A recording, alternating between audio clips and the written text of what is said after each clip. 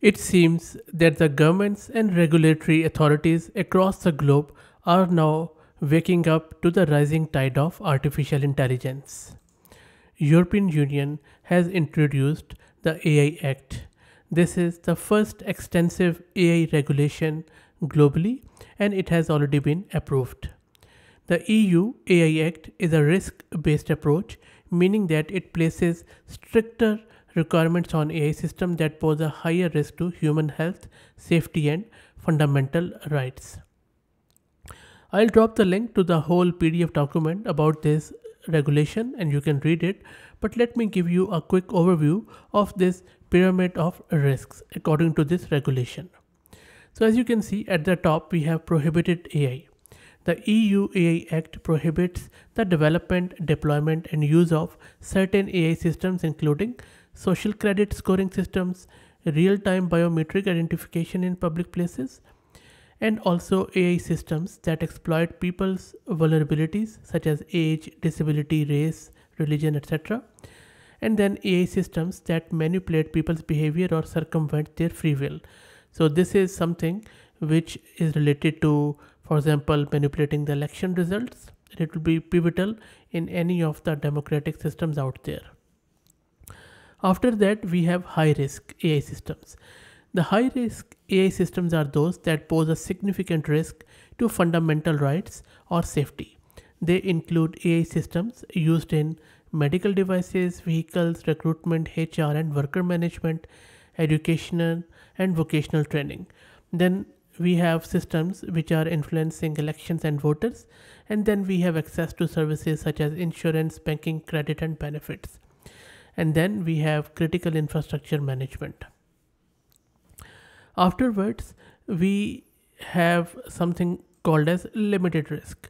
Limited risk one are various systems which could range from systems which are implementing things related to data, or they are offering some sort of registering the financial information or medical information, and then there are a lot of other systems which are not that general purpose.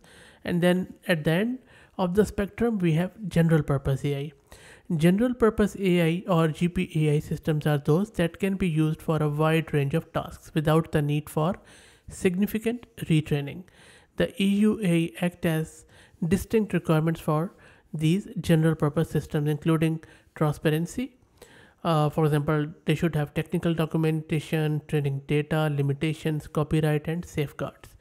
Moreover, they should also have additional requirements for high impact models with systematic risks. So, whoever is building the model should have a proper way or reason or some sort of framework to have model evaluation, risk assessment, adversarial testing, and incident reporting. And then, if you are using high risk AI, which I think this paper puts a lot of focus on, then you need to have a real system in place.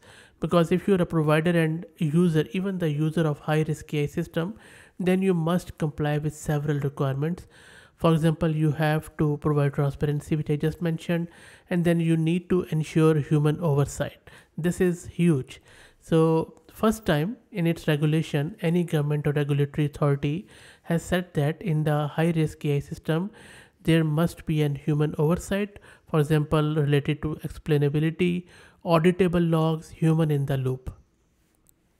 Because I'm already seeing that with the advent of AI agents, a lot of people are talking about taking the human out of the loop, but EU regulation bars that, and I'm more than sure more and more world bodies are going to do the same.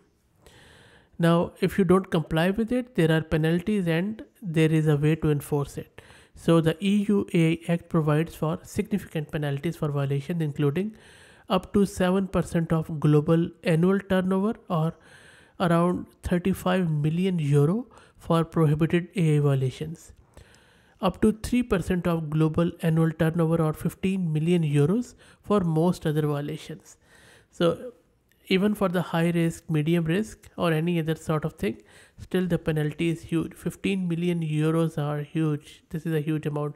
Maybe Google, Facebook Meta OpenAI can afford it, but if you are building an open model and still violating these, I think this could be the end of it. So that's it, guys. Let me know your thoughts, your comments on this EU AI regulation, and what else you can see that happening around the world.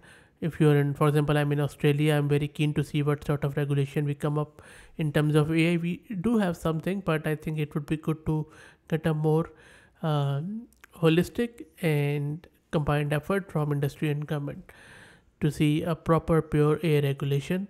If you're in any other part of the world and if you already have something in making, or if you something is already approved and I'm not aware of, please let me know in the comments. I'll be very grateful. Thanks for watching, and if you like the content, please consider subscribing to the channel. Thank you very much.